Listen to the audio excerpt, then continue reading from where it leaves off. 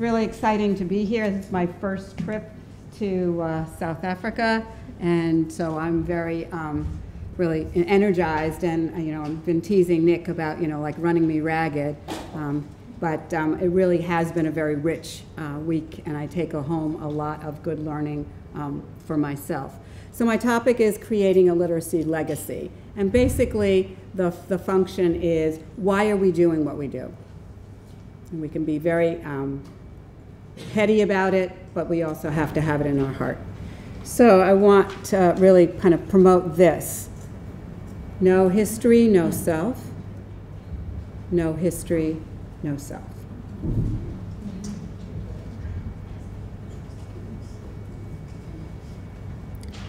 So who am I?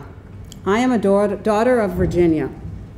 And to give you the context in the United States, Virginia is right here. So it is toward the south, but not of the deep south. And here is the state of Virginia, and my people are from here. This is the state capital, and this is Farmville, Virginia.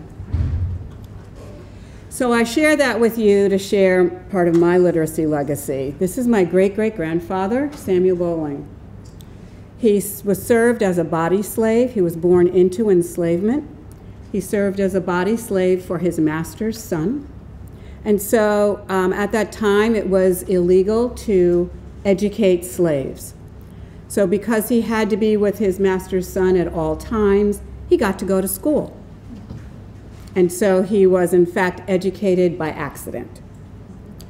He learned brickmaking as a trade, and he was hired out by his master to others for his brickmaking capabilities. And so he was able to accrue some wealth, and then he was able to buy himself, his wife, and his 6 children out of slavery. He then became a farmer, a builder, and a brickmaker, so that most of the downtown of Farmville, Virginia, the old buildings, are actually built out of bricks that my great-great-grandfather made.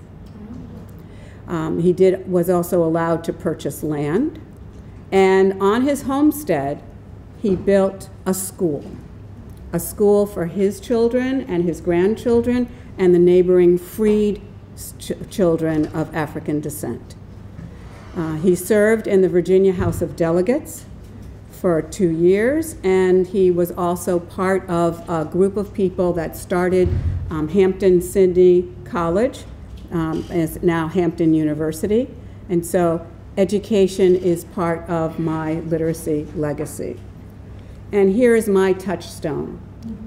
In 2000, my family made a pilgrimage to the land that we still own and to the ruins of his home and his school. So this is a brick from my great-great-grandfather's school. So it is literally and figuratively a touchstone for us. My children, my daughter and my son and I all have a brick from this school. So I see this every day when I wake up. So this reminds me of why I do what I do. It's literally in my blood.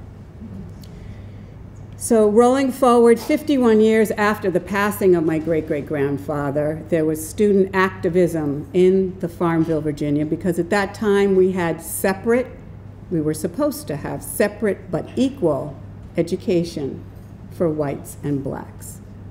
The students at Mooton High School were being educated very unequally, and so the children decided to strike, led by a 16-year-old Barbara Johns. And they walked out of the school, and they had to do it unbeknownst to their school administrators because they didn't want their school administrators to get into trouble. And so they walked downtown and they marched against the clearly unequal yet separate education that they were receiving. And so at that point, there was a lot of activism happening, and their suit became part of the Brown versus Board of Education suit that promoted equal education, not separate, but integrated education. However, the politicians of the Commonwealth of Virginia, in response to the Brown versus Board of Education suit and finding, decided that if they didn't have public schools, they wouldn't have to integrate them. So the whole state of Virginia closed all of the public schools for a year. If you don't have public schools, you don't have to integrate them. That was found illegal at the federal level, and so the state opened the schools. However, in Prince Edward County, where Farmville, Virginia is the county seat, they kept the schools closed for another 4 years. So there were children who did not have access to public education for 5 years. The white students were going to what you would call fee schools, tuition schools, and the black children were sent away. So this was called the Southern Manifesto. Now, if you remember the map of the United States, we're not talking about what you might consider the far south. This is Virginia. You may associate Virginia close to Washington, D.C., very progressive. No, you have to remember that Richmond, Virginia, was in fact the seat of the Confederacy during the Civil War. So we have, and unfortunately, that legacy. So that the children, of the black children, either had to go to relatives outside of the county, or they were actually sent outside of the state, or my great aunts actually helped fund some of the freedom schools so that the children could live at home. So they consider themselves, they were called by Walter Cronkite the lost generation or the crippled generation. However, we do not feel that that was our legacy, so that there is now a museum in Farmville, Virginia, to the legacy. And as the children said, they call us the lost generation. We are not lost. We are survivors. And so this is a big part of my literacy legacy. My other literacy legacy is my granddaughter, who is now 8 years old. She is an avid reader of graphic novels, and my students, and this is our just past graduating class. So what I'd ask you is to think about what is your literacy looking backward. What is your family's experience with schooling and with literacy? I'll give you a minute to think about that. Does that inform why you do what you do?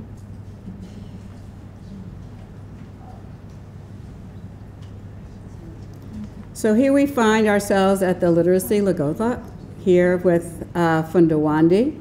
As Nick mentioned, the goal of Funda Wande is that all learners shall read for meaning in their home language by age 10.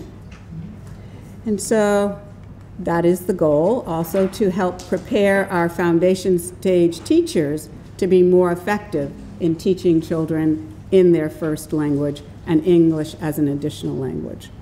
So I really focused on that idea of reading for meaning, because that has lots of meaning. And so I pulled out that reading the message explicitly, implicitly, that's conveyed by the text, but also considering the meaning that we give to the text, what we bring to the text, so that, and then how we use text to gain meaning, but also to express meaning. So in our own writing and thinking of ourselves as we express ourselves in speaking and writing in our multiple languages. So how do we do this work? How do we support others? I'm going to present a model of teacher change process. And this is out of the work of Gusky. So he starts with, it's always an argument, do we change teachers' hearts and minds, or do we change their practice?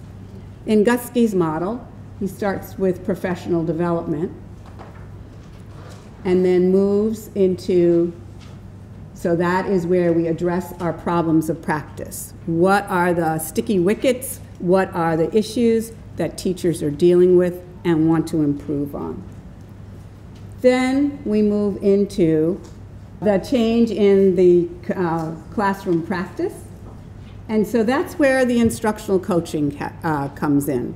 We all know that those one-shot, 2-hour professional development does not change our behavior.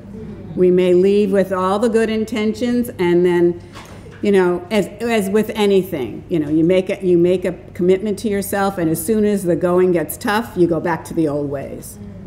Right? So that the ongoing coaching helps to make the change in the classroom practice. And then, hopefully, those changes in classroom practice, the intent is that they will change the student learning outcomes. And how do we know that? We think about for ongoing informal and formal assessments. And then, hopefully, we've changed the teachers' attitudes and beliefs. So we've changed their practice, and we moved around into changing their hearts and mind. And then we develop effective professional learning communities, opportunities for teachers to share successes and challenges and work collaboratively with each other so that the outcome is good first instruction for the learners, regardless of the language that is of instruction. So we think about coaching, and there are many paths to the same destination, and that would be positive student outcomes. And as some of my friends here, we spent a day talking about directive and responsive coaching and bringing that into thinking about the coaching to conform, that is to institute a practice or a program, and then coaching into practice, so you take what you've learned and then it becomes part of the way you do things regardless of the instructional program. And then we coach for transformation. How are the teachers going to transform the learning for all children, hopefully for all time? I'm just going to not play around with the little stuff. I'm going for the big stuff. And that helps us create a community of practice so that we can think about our intentions and think about why we teach, who we teach, and then how we teach. And that's all built on relationships. Relationships of trust and collaboration and feedback. So there was a moral imperative from the Ministry of Education to promote foundational skills of reading, writing, and counting, and necessities for primary school reading, and thinking about the 11,000, or I think that's probably 1 million, foundation phase teachers across the provinces.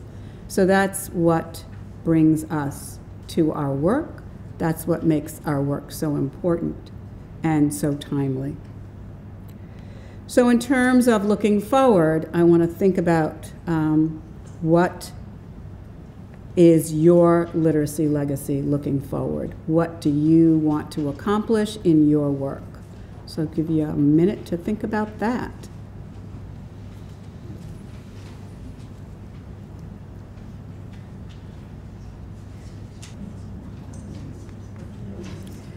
And so as we create these communities of practice, we want to think again for ourselves of why we teach or coach, who we teach or coach, and how we teach or coach. And I want to leave you with this thought: if not us, who? If not now, when? Thank you.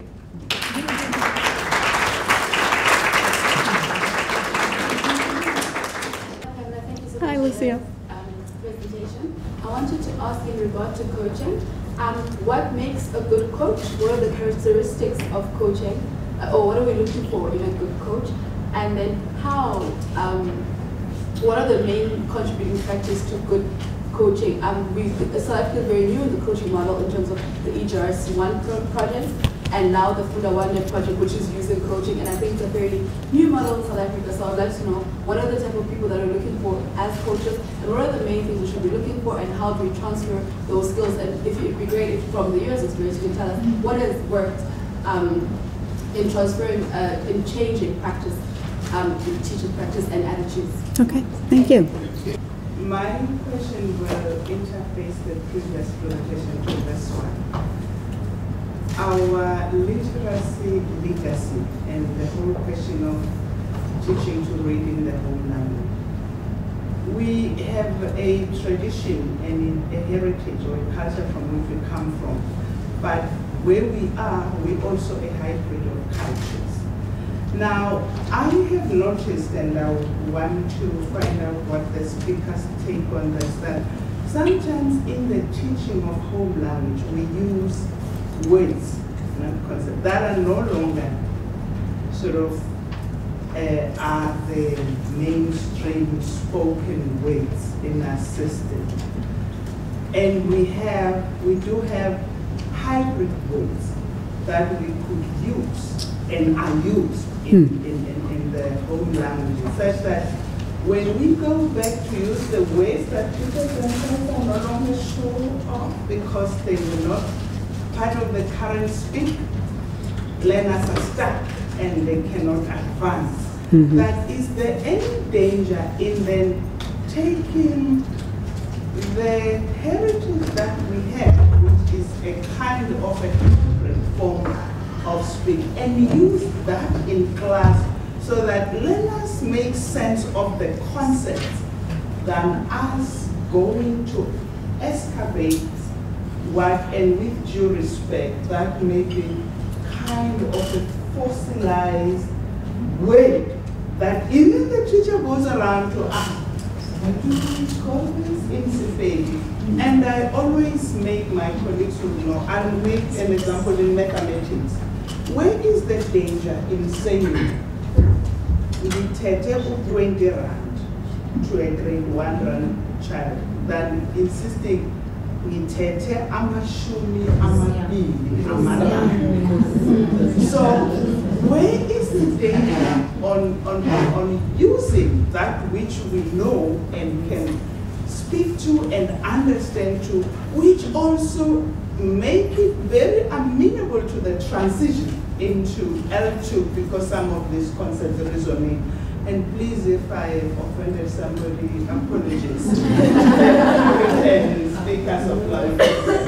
Thank you. Thank you so much, Pamela, especially for that family history. It was very moving. I think we all loved it. So, I listened to your presentation and enjoyed it a great deal. And when I look at the literature, when I listen to you, I understand coaching to be a form of interaction, which requires dedicated time and energy between two people. And it's a style of engagement to optimize teacher learning. So if we agree, and I hope we do, then I want to bring that to a debate that I have with all of my colleagues. Because what we face in South Africa is the urgency of change in the majority of our schools. And I think that in South Africa, we've taken a view that a coach is an external person who visits a school.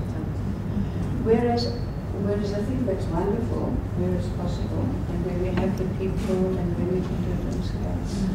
But my approach is rather to argue that that style of focused interaction that optimizes teachers' personal growth should be internalized into the practices of the engagements within the school, whether it's colleague to colleague or head of department, because I see that in the long term as more sustainable, which doesn't mean these two things are in competition or in contradiction. They can assist each other. We need to maximize the use of external people to build internal practices. So the question is, do you agree with me? Yes. Pamela, that's a very typical question of Mary. So That was the easiest one, but no, I'll expand. Over to you. Okay, great. All right, I'm going to do the first one last and really think about the questions around characteristics of coaching, which I think will also get to Mary's question. So Lucille, I'll start with yours. Again, I think that the coaches need to be experienced teachers. So they need to have walked a mile or 2 or 3 or 100 in teachers' shoes and be able to relate to the teachers with, oh, when I was trying to teach that, it was so hard for me, or this is way I found it easy. So again, reminding the coachee that in fact you have had that opportunity to teach and struggle, and to be very intentional about modeling the coach's growth experience. I used to do this and now I do that. I've really shown growth, and I'm here to help you think about where you want to grow and provide some ideas about how you can accomplish your goals. So it doesn't become that I'm the expert and I'm going to parachute in, put my superpowers on, Wonder Woman, Superman, whatever, and then kind of like leave. So I think that relationship building, trust building is very, very important. Not needing to be the smartest person in the room, although you are the smartest person in the room. Not needing to be the smartest person in the room, but really look at what the teacher wants. And I really like my literacy coaches to think about asking the teachers what their problem of practice is. Because you may go into a classroom and say, oh my goodness, the teacher needs to do that's way too much. I mean, if you think about anything you're learning or have learned recently as a novice, we are what one of our colleagues at Harvard calls, we have the curse of knowledge. That we know how to do something really well, and we forget how to teach it to someone who doesn't know how to do it well. When my daughter was 2 years old, she got a summer cold. We went to my in-laws' house. Her older cousin was there, and I said, Anthony, teach Adrian how to blow her nose. If you think about it, no, please don't try it, but if you think about how do you blow your nose? You just kind of like blow it. No, there's a whole lot of shaking going on in your head when you do it. And I had the curse of knowledge. I couldn't tell it. So when you're having that coaching relationship, what do you want to get better at? And then focus on that one thing. Now, in your mind, the coach's mind, you're thinking, oh my God, but when are we ever going to get to all these other important things? Sometimes there's one problem of practice that if that gets resolved, a lot of other things fall into place. Or the teacher becomes more conscious of, okay, in order to solve this problem of practice, I actually need to do this, this, and this, and this before I get here. So then that becomes the internalized growth mindset that the teachers have. So being a good listener, being patient, and looking at teachers with the assets. That's how I walk through life, very positive. I don't believe that anyone, especially teachers, wake up in the morning, look in the mirror and say, I am going to be the worst teacher today that ever walked the earth. The coach may feel like that when they see the lesson, like, what were they thinking? But that's not their intent. And so assuming good intentions and assuming that they really do want to do right by children and to help them meet that personal goal internalizes the change process. And also the coaches can, and I've seen it in my limited school visits with the Funda Wande coaches, is they bring the teachers together. So then the teachers develop that community of practice that, oh, I can share with someone in my own school of something that's going well and why, something that I want to do better and why. And so then that's when the change becomes institutionalized. And that's when we move to coaching for transformation, that we've transformed the relationships that teachers have among each other so it isn't totally dependent on the coach being there. Okay, so we've done characteristic of coaching, We want to think about home languages. And so coaching interactions, we're done? We're good? Good. Okay, so that was a twofer. 2 for 1. So in terms of language, language lives. It changes.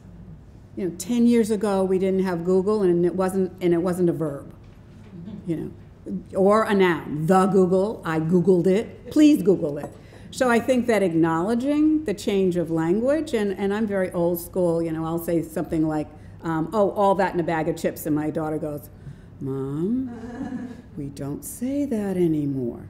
So again, creating relationships within classrooms where when children don't understand what we're saying, kind of explain our intent. It goes back to what Catherine was saying about using meaning and having metalinguistic knowledge, that language thing. So if I was going to do da-da-da-da-da, what would you call it? And then you use the children's language and say, okay, you call it this, I call it that. And you may go from region to region or some places within your region. America has English, but it has lots of different styles of English. And so what we call things in one region, we don't call things in the other.